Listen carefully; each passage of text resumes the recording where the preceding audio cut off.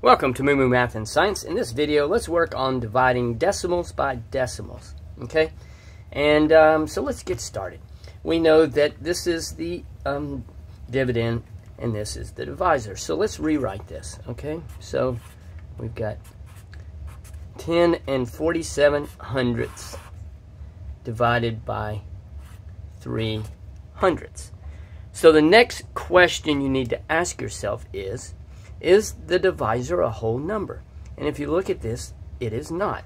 So what we need to do is begin to move the decimal place. You can move it, technically you're multiplying it by 10. So let's move it one place. Is the divisor a whole number? No, it's not. So we have to move it 2 times, okay? And what we do on the outside, we need to do on the inside. So we're going to need to move this 2 places. So let's rewrite this so it's not so messy. So it's okay, and this is what we get.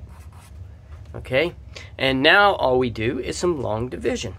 3 goes into 10 3 times. 3 times 3 is 9. Subtract, bring down the 4. Oops, messy 4. 3 goes into 14 4 times, and that is 12. Subtract, bring down the 7, and 3 goes into 27 9 times. 9 times 3 is 27, and we have 0 remainder. Okay, so 10 and 47 hundredths divided by 3 hundredths equals 349. And remember, you're asking the question, is the divisor a whole number? Let's work another example. Okay, in this problem we have 20 and 86 hundredths divided by 2 tenths. So let's rewrite it. Okay, and here's your divisor, 0.2. And remember, we ask ourselves this question, is the divisor a whole number? No, it is not. So I'm going to move the decimal place 1 to the right, and it becomes 2. Yes, remember what we do on the outside, we have to do on the inside. So we move it 1 place to the right. Now, let's rewrite it so it's not so messy.